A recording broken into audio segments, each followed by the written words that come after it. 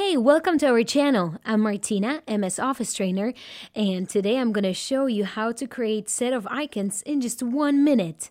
Later on, how to take them on the next level, and at the end, how to use the font to actually create a great photo frame. Can't wait to show you all of it. Okay, let's get started.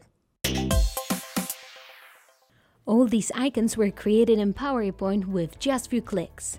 Let's do it together. First, we would need to create some text that we will convert into fully editable shapes.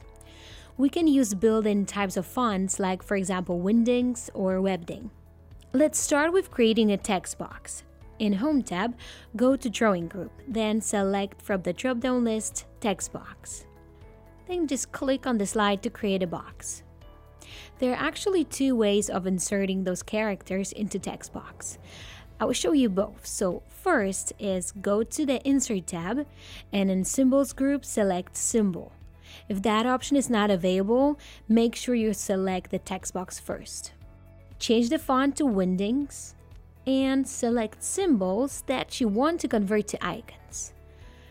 I will take this one and click Insert, this, and that. Great. When you're done, just close the window. Next step is to create a shape on top of the text. Again, in Home tab, in Drawing Group, select Rectangle and click and drag to create an object. Make sure it covers all inserted characters. Okay, now right-click on it and we're gonna send it to back because we want to see everything else that is on the slide. We want to select both objects, but the order is important, as formatting of the first selected object will be applied to the final shapes that we create. So I clicked first on the rectangle and then on the icons. Now the most important part. With both objects selected, go to the Format tab, then Insert Shapes group and click on the Merge Shapes button. Here we have few options in the drop-down list. When you hover over each of them, you will see a preview of the result that you can get. Today we're going to use fragment options. So just click on it, and as you can see, all characters just converted into the vectorized shapes. All you have to do is delete parts that you don't need anymore, so only the icon shape will be left. And what is great is that it's fully editable. You can change color fill, outline thickness, and also resize it however you want. To make more icons even more interesting, you can find some fonts online that you can convert to shapes. Here I got font named Animals and Painting Chocolate font. First, let's test out the Animal font. Let's insert character in the traditional way. So just create a text box, click on the slide and type G. Select the text and change the font type to Animals. As you can see, we have a great icon of a bird, and this way was so much easier and faster, but you have to know which character responds to which symbol. If you would like to have this font, check our instructions below. Now select the character again, and we're gonna make it a little bit bigger. Type 150 in the font size. The next step, as you know, is to create a shape on top of the icon, but this time we're gonna draw a circle. Select it from the list and make sure you hold Shift when you click and drag to draw it perfectly. When it's still selected, just press Ctrl+C once to copy it. I will tell you later what it's for. Okay, right-click on it and select Send Back. Now select both with Shift hold. First circle and then a bird. We have to make sure they are perfectly aligned. So go to Arrange group, then Align and Align Center, and then again Align Middle. Everything is ready, so we can go ahead and convert it into shapes. Go to Format tab and click on the Merge Shape button. Select Fragment. Done! Now select the circle to change the color of it. As you can see, we have two fully editable shapes, a bird and a circle. Time for the trick how to take this icon to the next level. Let's add a self-made shadow. Exciting, right? In the Drawing Group, select from the drop-down list Freeform tool.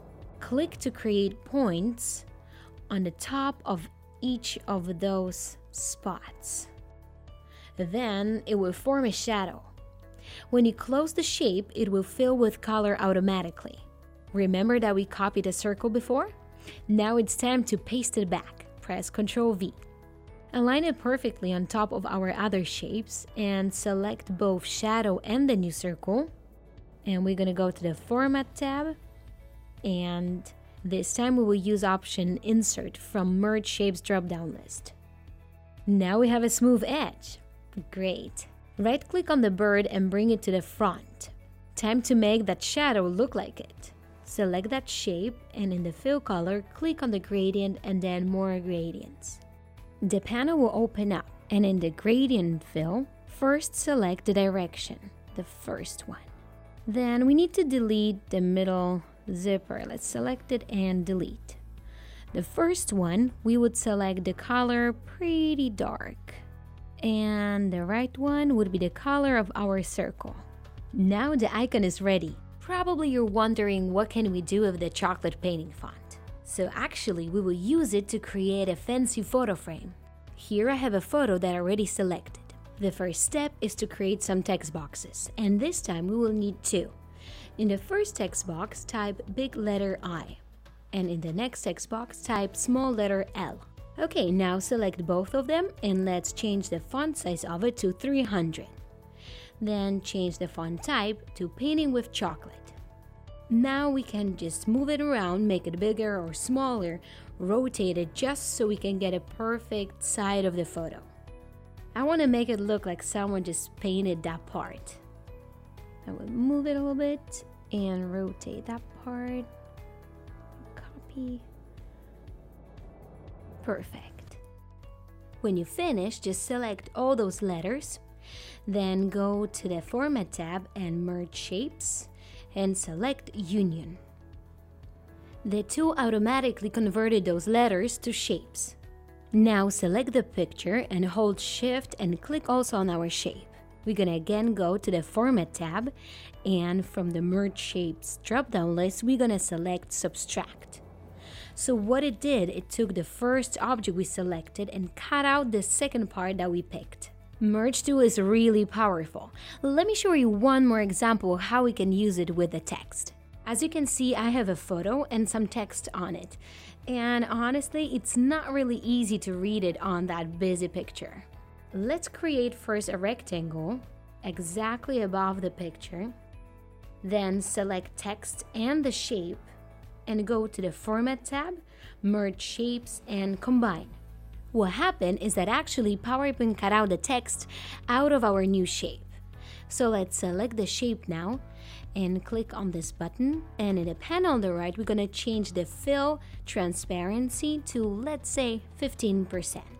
Now all we have to do is bring that text to the front, so select it and bring to front. We can also add some outline to the shape, so let's click on it and change it to white. In this case, I think it's pretty good. Converting text to outlines, editable shapes instead of text, can be very useful. Why? Imagine that you want to send a presentation to someone who doesn't have the font that you're using. After creating outlines, it will not be needed anymore, and you can be sure that the file will look exactly the same on all laptops. It's great for posters, graphics, and some short documents. However, after converting text to shapes, you cannot modify the text anymore, so it's always good to have a copy saved somewhere. You still have the text box with the text on the slide. Just turn off the visibility in Selection pane. You can then go back to the original text anytime, modify it, and again convert it to shapes when ready. Thank you for watching our video. If you have any comment, leave it below, and if you liked it, don't forget to subscribe.